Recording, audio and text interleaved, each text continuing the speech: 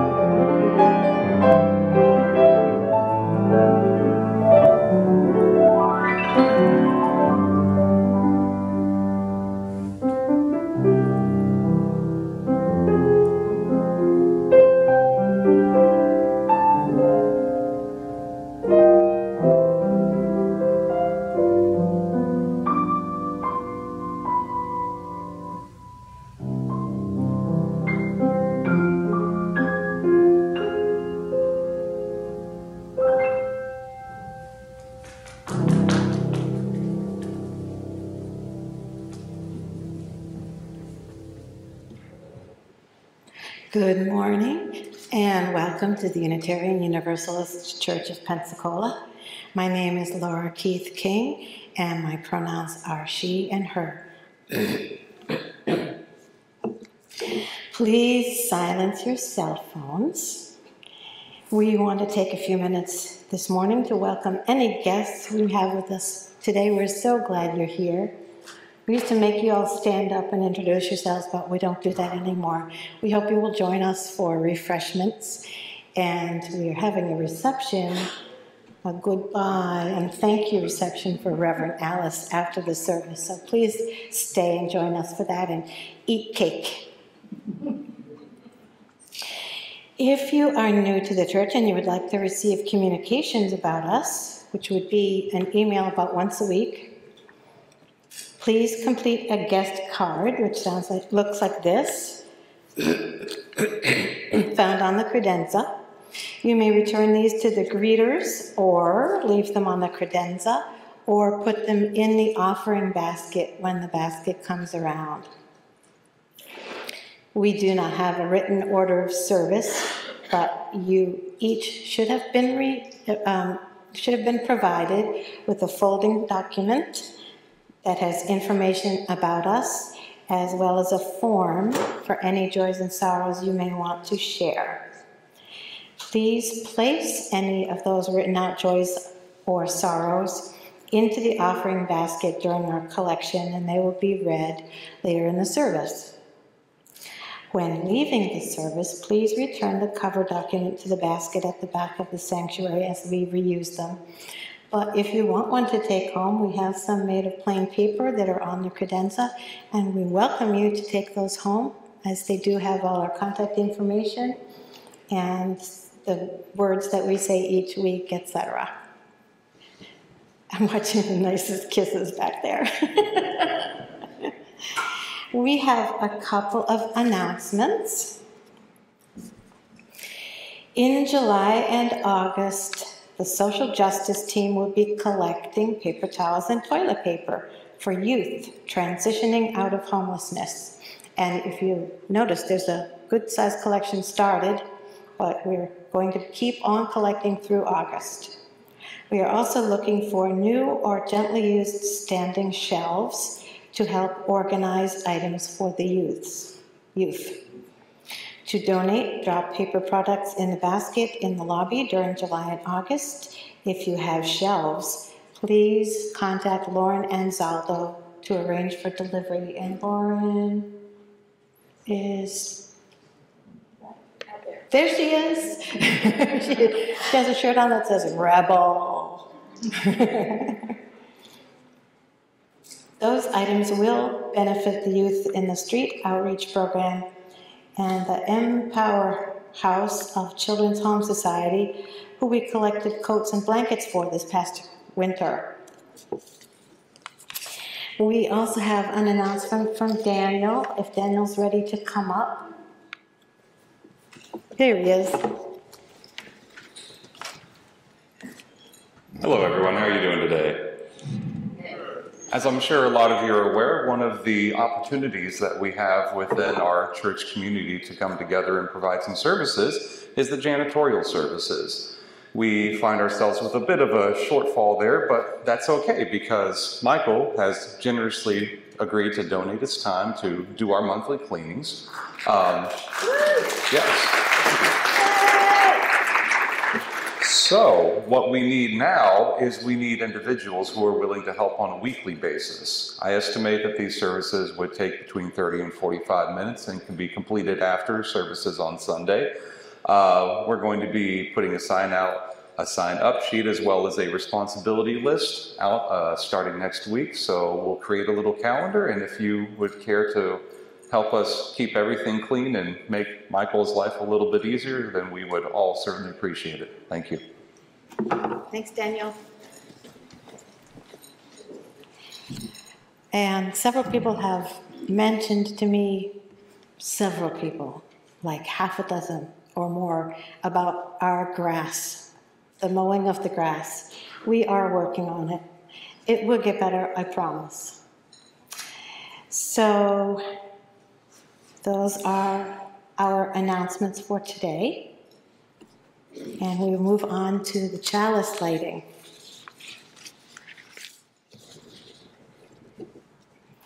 Let Astonishment Be Possible by the Reverend Gretchen Haley. Whatever you have come in anticipating, whatever you expect or worry, for our world, for the future, for our lives, let it go. Make space in your heart to be surprised. Make room in your soul for a new story to take shape. Let astonishment be possible. At this life that remains a miracle, imagine here the bursting of joy.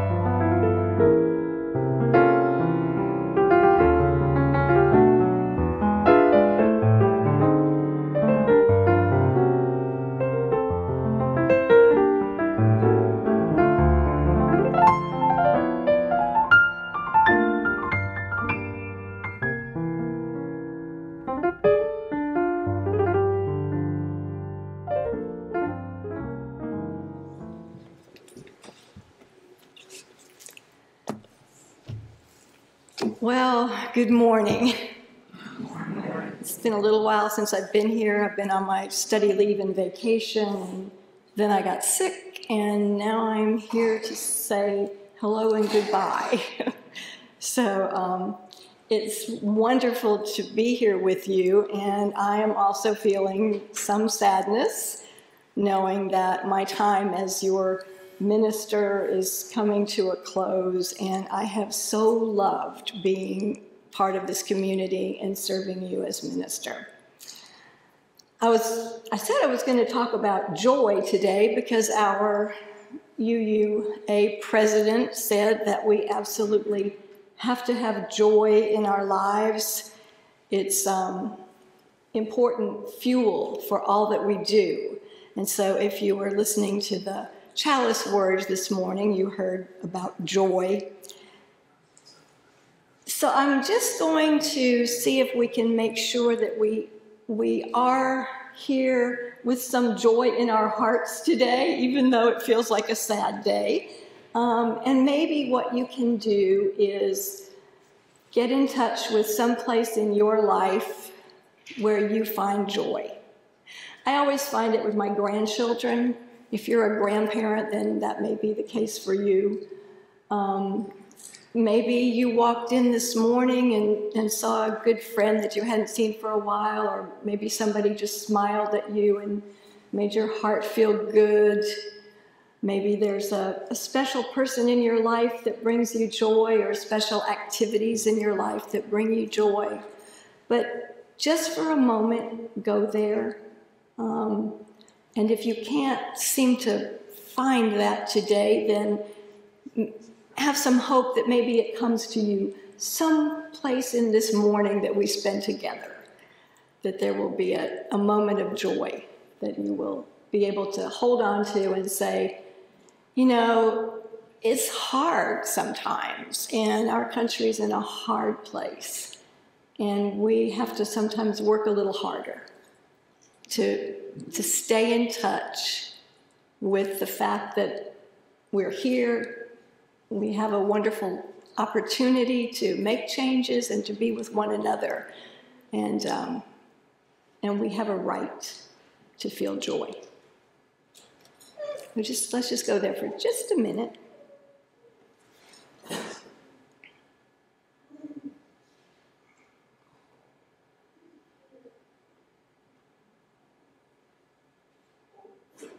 And hang on to that as we move through today in the service, and then we'll have more joy when we get together.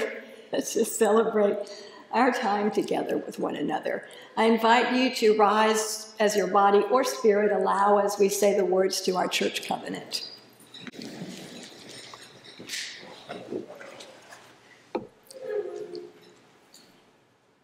Love is the spirit of this church, and service its law. This is our covenant, to dwell together in peace, to seek the truth in love, and to help one another. And now we have our opening hymn, Gathered Here. It's number 389 if you want to look in the book.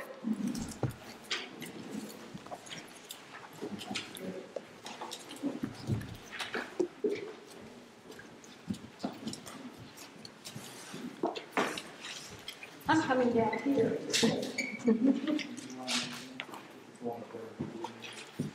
Yes. This is round, and we are going to sing it for you so you hear it, and then we're going to break up the congregation into two halves. These folks will sing with this half, and we folks will sing with your half. So let's sing it together.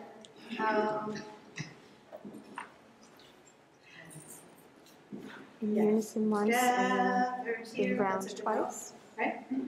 Gathered here in the mystery of the hour. Gathered here in one strong body. Gathered here in the struggle and the power. Spirit, draw near. Gathered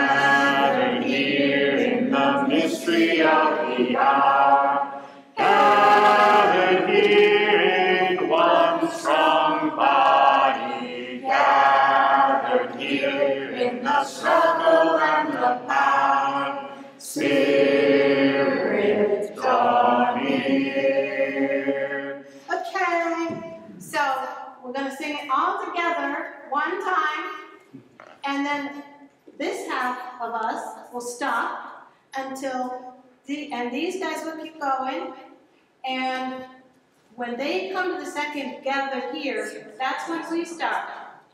With the first gathered here. Yes, if you look at your hymnal, there's a little number 2. So when right after they sing our, that's when we come in again. So we can do it. Come on, let's get it. How about we lead with one time and then the congregation joins in on the second round? There will always be somebody leading each side, right? Yes. Yeah. That's right. That's right. You're not saying it alone. So we'll just look at you and you say, Okay. Gathered here, we're going to go. Gathered here in the mystery of the hour. Gathered here in one strong body. Gathered here in the struggle and the power. Spirit, come here. Gathered here in the mystery of the hour. Gathered here in one strong body. Gathered here in the struggle and the power. Spirit, draw near. Gathered here in the mystery of the hour. Gathered here in one strong body. Gathered here in the struggle and the power. Spirit, draw near. Spirit, draw near. Spirit, draw near. Again. Beautiful. So I came with a story for all of us today. And it's one that you've probably heard me tell because I like it so much. And so it's from this book, A Bucket Full of Dreams, by my good friend and minister, the Reverend Chris Bice, who serves the Tennessee Valley Church. And as I was saying, it's a story I tell sometimes because I think it's a great story for us just to keep in our hearts and souls always. So once upon a time, there was this beautiful and powerful tiger. But one day, she was captured by a mean and cruel man who put her into a cage. And the man kept the cage in the jungle, not far from his house. Every day, he would bring out a bowl of water and some food for the lonely tiger. Sometimes the tiger would see her own reflection in the bowl, and she would say, "My, I must be a beautiful tiger."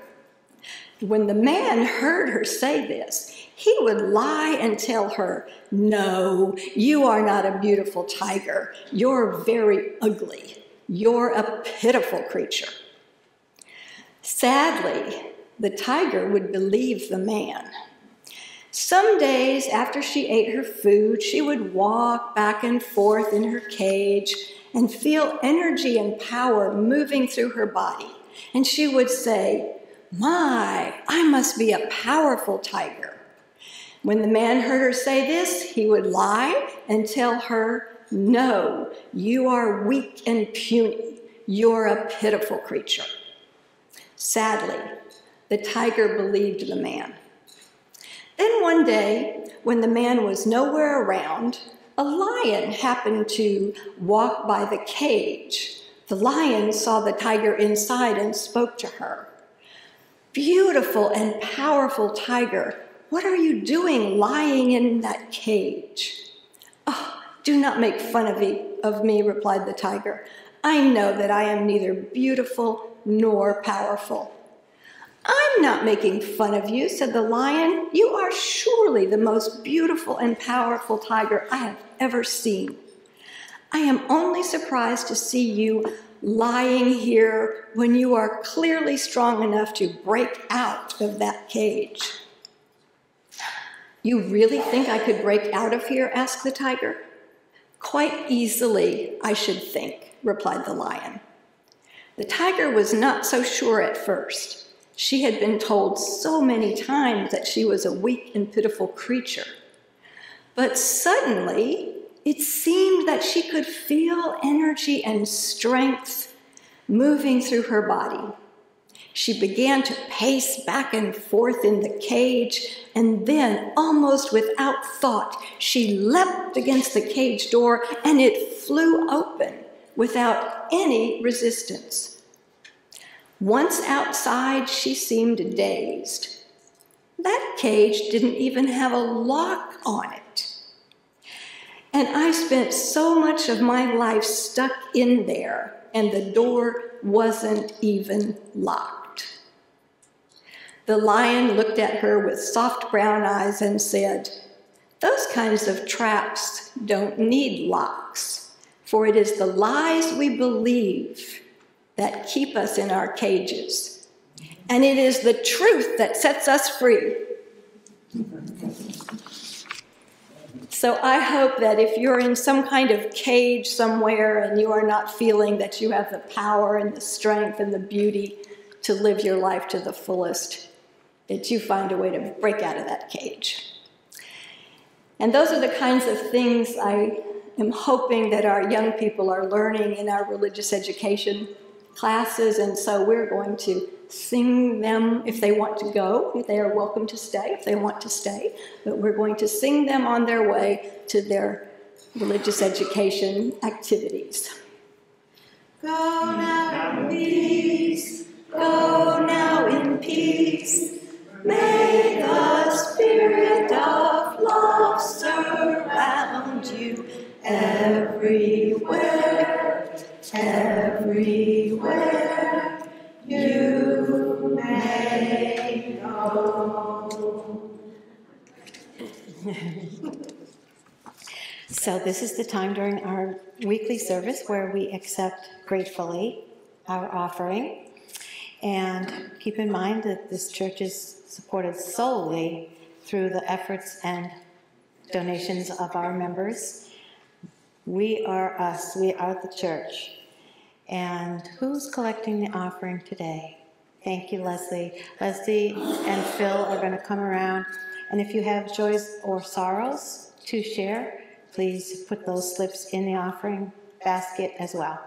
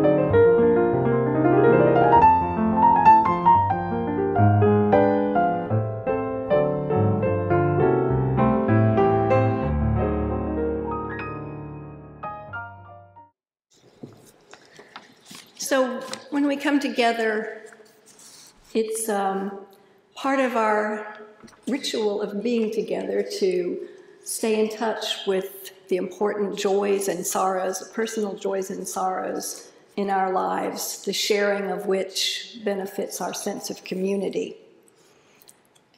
From Aaron Renfro, Aaron and Jeff are finally in their apartment and settling in. Greetings and hugs to everyone. We miss you. There've been so many goodbyes lately, huh? From Marianne DeGrotto, stuck home, recovering from surgery, more difficult than I thought it would be. I miss everybody. I'm thinking of Marianne. And from Leslie, wishing joy and strength for my roommate who has MS and is getting worse, also wishing healing for a bad back. for his bad back. Thank you. And Daniel, Joy, Lisa has welcomed her new Grandson. I thought it said garden. Usually I try to read these before I get up here. Lisa has welcomed her new grandson, Sawyer Rawson, Scuggs, into the world. Is Lisa here today? She's not here, is she?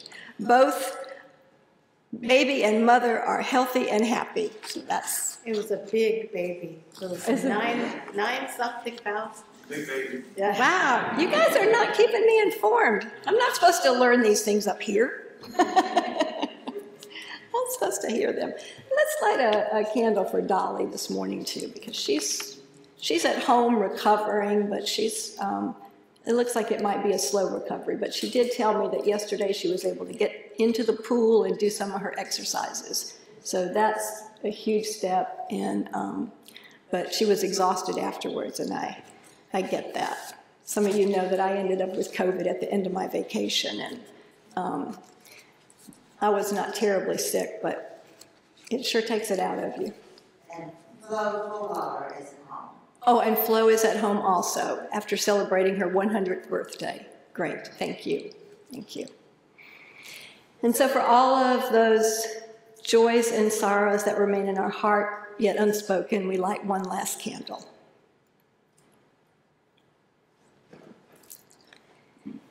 And the reason for sharing all of these joys and sorrows is because we come together, and so today we're singing Come Sing a Song With Me, number 346, and our choir will come back to help us. I chose a lot of my favorite hymns for today, and also ones that didn't require a pianist. So I thank Laura for accompanying us.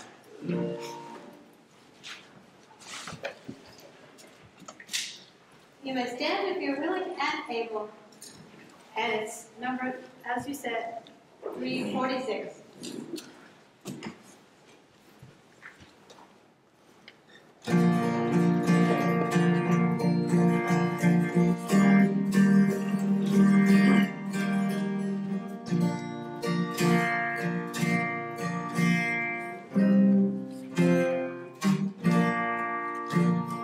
Come sing a song with me. Come sing a song with me. Come sing a song with me, that I might know your mind. And I'll bring you home when hope is hard to find. And I'll bring a song of love and a rose in the winter time. Come dream a dream with me. Come dream a dream with me. Come dream a dream with me, that I might know your mind. And I'll bring you home when hope is hard to find. And I'll bring a song of love and a rose in the winter time. Come walk in rain with me.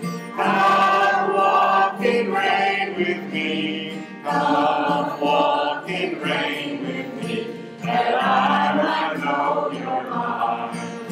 And I'll bring you home when hope is hard to find. And I'll bring a song of love and a rose in the winter time. Come share a rose with me. Come share a rose with me. Come share a rose with me, that I might know your mind. And I'll bring you home when hope is hard to find. And I'll bring a song of love and a rose in the winter time.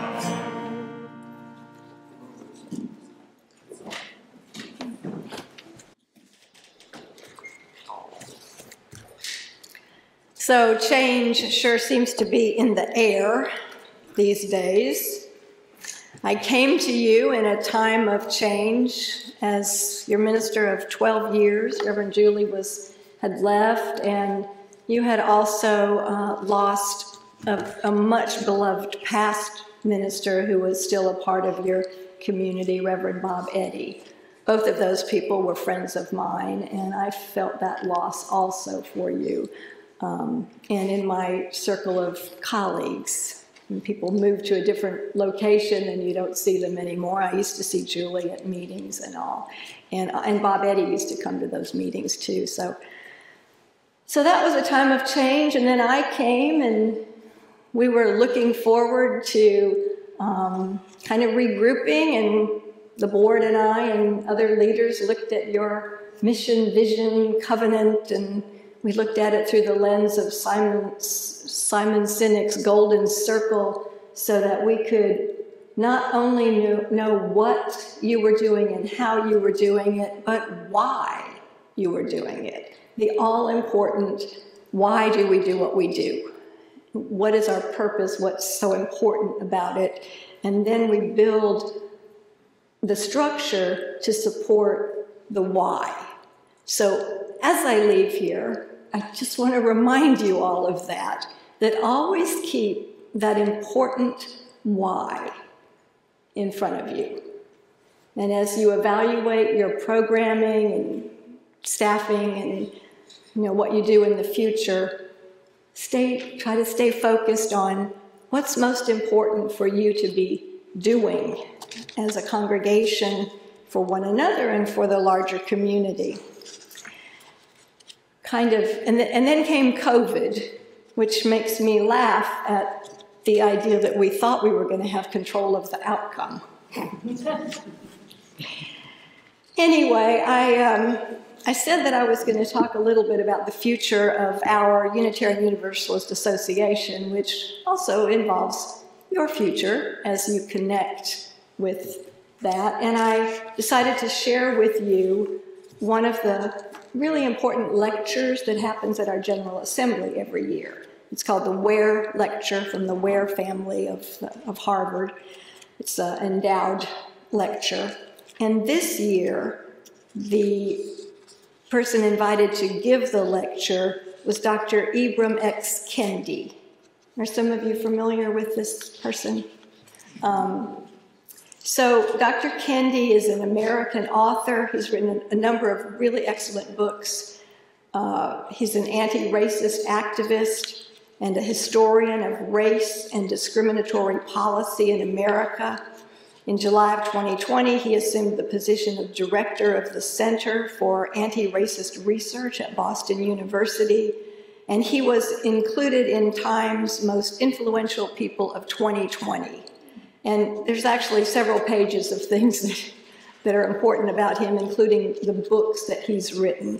And you may have seen him on Colbert a couple of weeks ago. And one of his books is I think it's Anti-Racist Baby. And anyway, he is really, really worth paying attention to.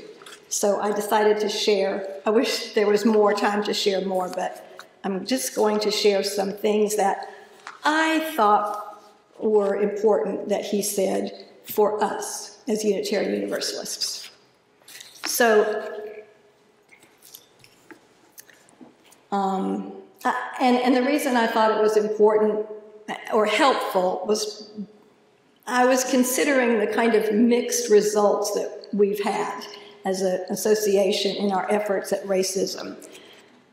And I think sometimes people sort of misjudge, they feel like there's resistance to it, but I feel like when Dr. Kendi spoke, he lifted up some things that would explain a little bit of what would seem like resistance, but might be more about resistance to the method. And he had done some research, so I wanted to share that with you. So Susan Gray, Reverend Susan Gray, our UUA president, started out asking Dr. Kendi about a statement that he makes in his book, Stamped from the Beginning, A Narrative History of Anti-Black Racist Ideas. And she explained that what he stated kind of contradicts what a lot of Unitarian Universalists believe. And her hope was that this time, in our efforts, we'll get it right.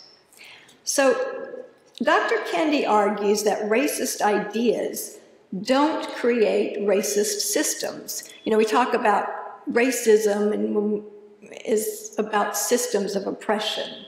And so he's saying that the ideas don't create those systems, that racist ideas prop up, perpetuate, and protect systems of racism, which are systems of power and inequity, but they don't cause them.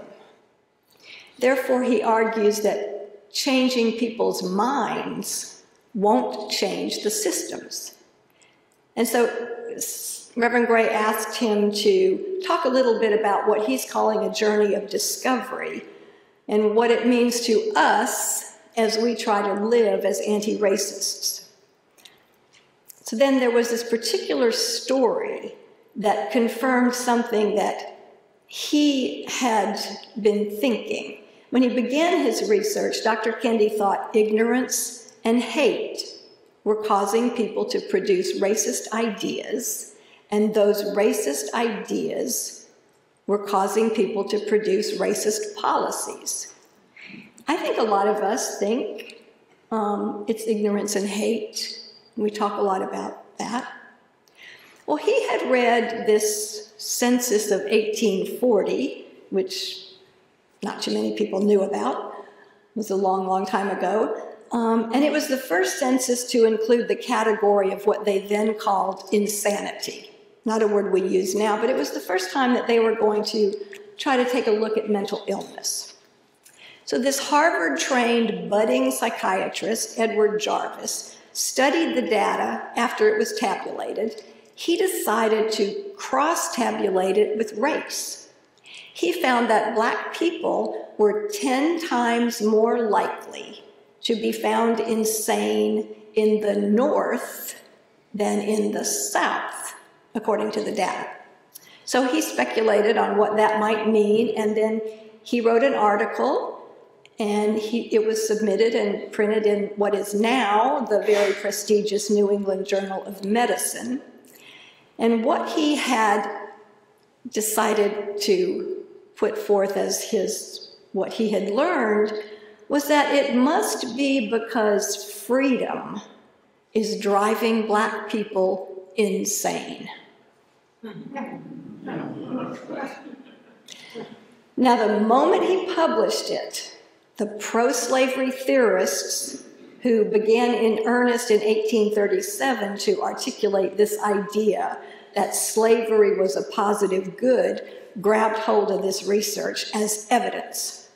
And Senator John C. Calhoun of South Carolina, whom he called the dean of pro-slavery enslavers, was like, see, now I have proof.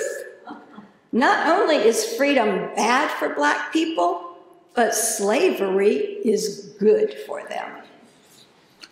So these pro-slavery enthusiasts started substantiating the system of slavery based on this article.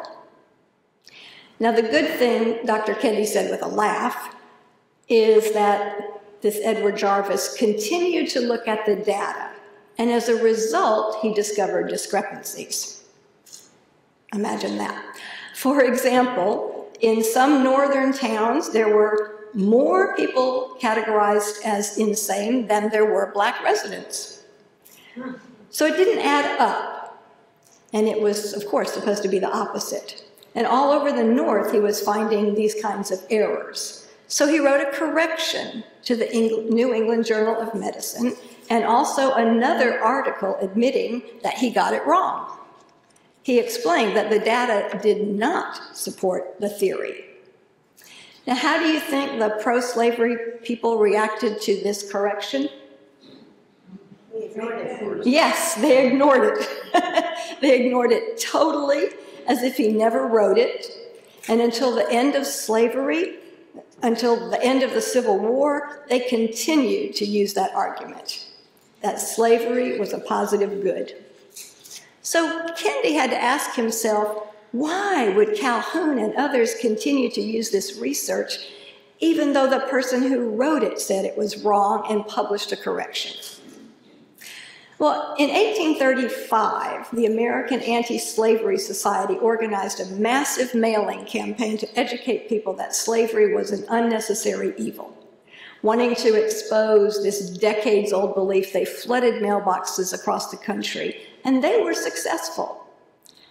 So now, with the old justification that slavery was a necessary evil no longer holding weight with the advancing abolitionist movement, Dr. Kennedy realized that the enslavers' actions had nothing to do with ignorance and hate, but everything to do with their need for this new way to support slavery. They needed a more sophisticated way to substantiate the policies and the power of the enslavers. A more sophisticated racist idea. And this was the theory they chose.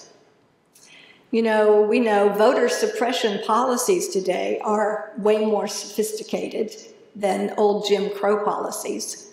The policies are getting more and more sophisticated as time goes on.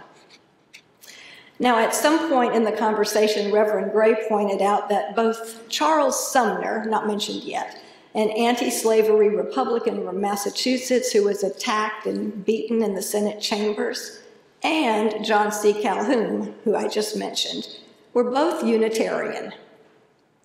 And someone in the assembly yelled, "And so was Jarvis." This was a kind of interesting moment as Reverend Gray laughed and our speaker recognized that he was talking about our kin. And she invited him to go on now that he knew he was talking about our family.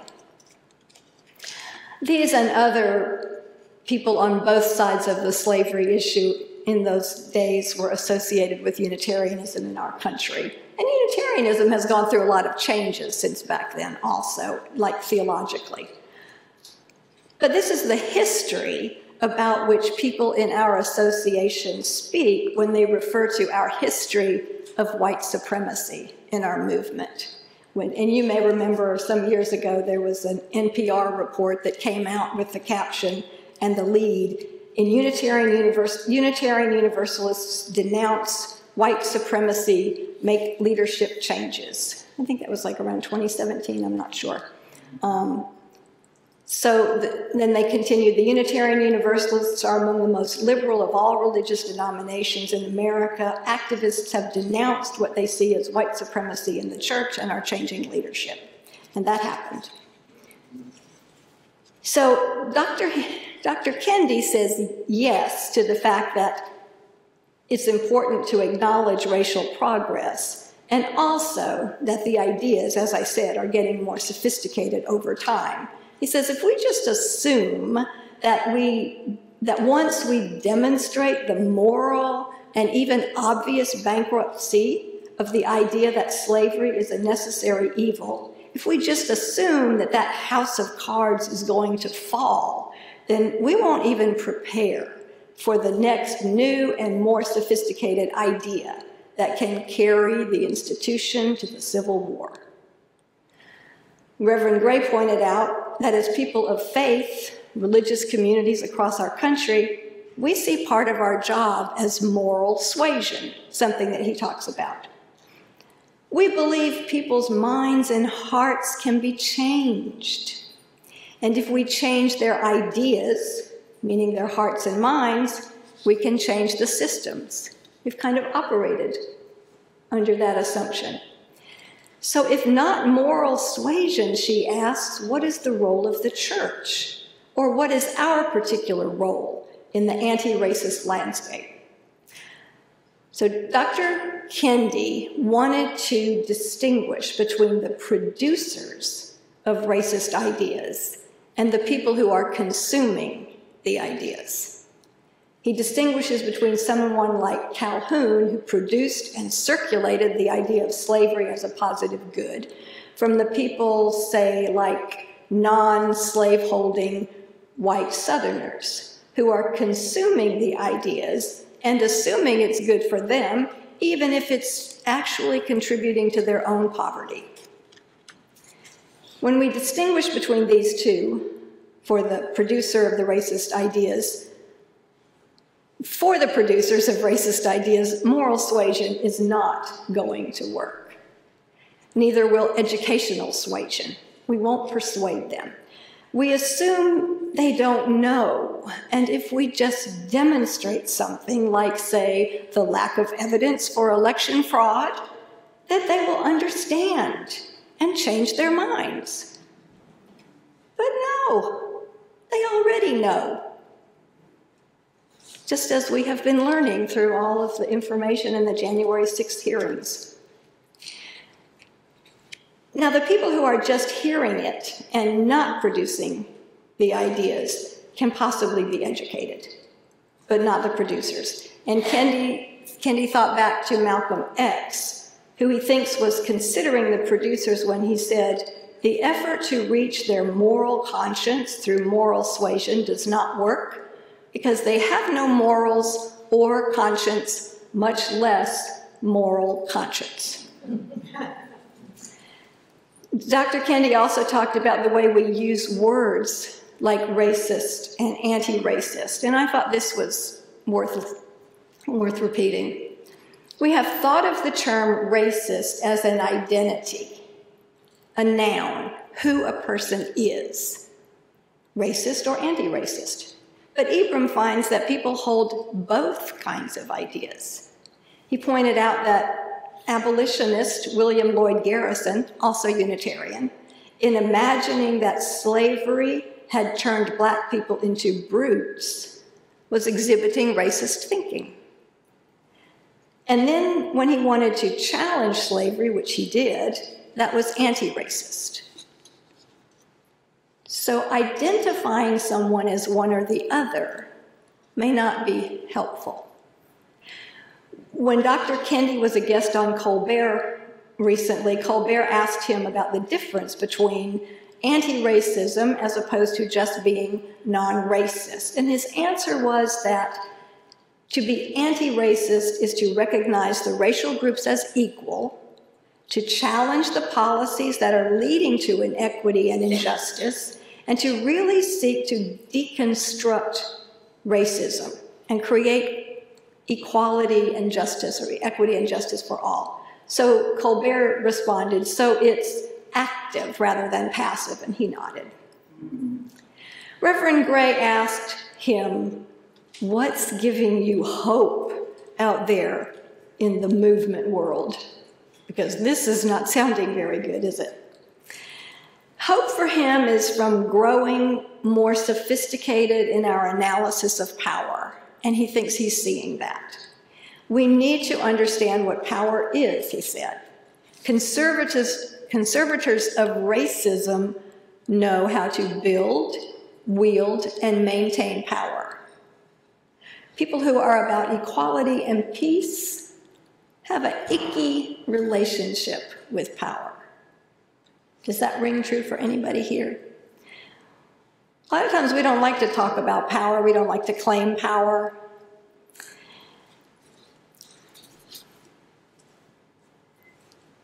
That's what Susan Gray said also. I don't know. I think that's true. I don't even like to claim power. Sometimes I think, I knew that, but I didn't want to sound like I was pushy or bragging or knew it all, you know? And then later I walk away and think, why didn't I stand up for that more strongly? But what's going on now is a power struggle, pointing out that people wield power with what 20% of the country wants. And some people have the philosophy that power corrupts. And it's a philosophy that causes us to shy away from building and wielding power. Now, by any means necessary, no. Martin Luther King did not believe that. But still, we do not need to shy away from building and wielding power. Then he asked, what is power? There's different kinds of power. There's the power to make policy, which is the ultimate form of power, as we've seen. And then you have policy managers who carry out and execute the power policies that others make. So he explained that there are these two kinds of power, power making and power managing, and that maybe a policy manager would ask themselves, am I using my power to thwart power that is racist? If you don't have that power, how am I using my power to organize with other people to thwart the power of those who are making and managing policy and power? So we need to be extremely strategic. Those trying to conserve the structure of racism and other kinds of oppression, which there are many right now, are saying publicly that this is important, that we need to be strategic. And actually the publicly part is something different. He said that he is not as worried about what people are saying and doing publicly as he is with the outcome from what they're doing behind the scenes. So this content was really rich, and Susan Gray was able to bring the conversation around to issues which are particular to Unitarian Universalists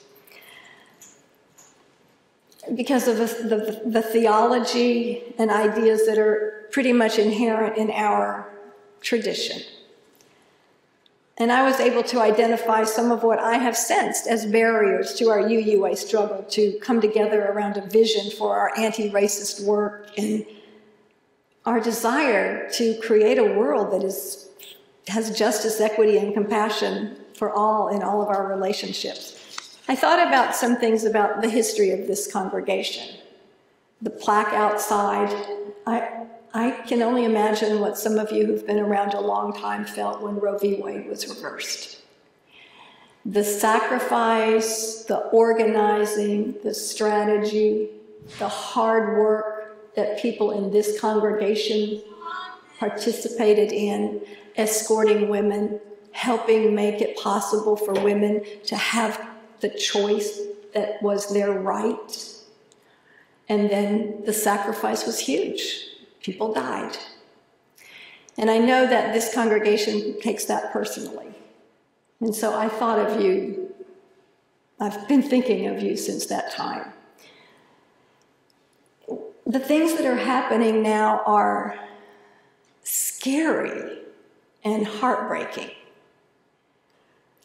And to have some hope that we can be strategic, that we can unite, that we can garner community, other people in the community. I think the work that this congregation is doing with Just Pensacola is really important. I know that some of the churches we're involved with are not going to get involved in all the particular things that we get involved with because they hold a lot of different theological beliefs. I'm sure around abortion, they're not going to coalesce.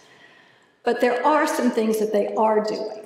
And where we can have an influence on things that are consistent with our values, being part of a community, because we got to be bigger. There's not enough of us in one little Pensacola UU church to make a huge difference. We've got to find ways to connect with larger groups. It takes money, it takes hard work, and some of you who've been through some of those struggles know that. So I like to think that we're going to move forward and with our anti-oppression work and our Unitarian Universalist Association. I'm sure we will. We've struggled before. There are a lot of different ideas, but some of the things that Dr. Kendi brought to surface, I thought, these are reasons that we can't kind of get ourselves together sometimes, and we argue and squabble with each other, which is not helpful. So my hope, knowing that we are not perfect, is that we all have the ability to grow and change and learn new things and to grow in our understanding of how to be part of a greater movement that is seeking essential transformation. May it be so.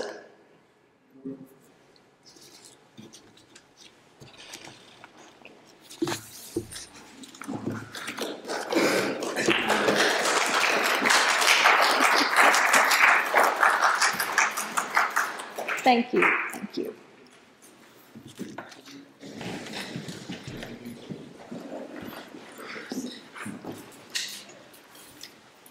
Please rise in body or spirit.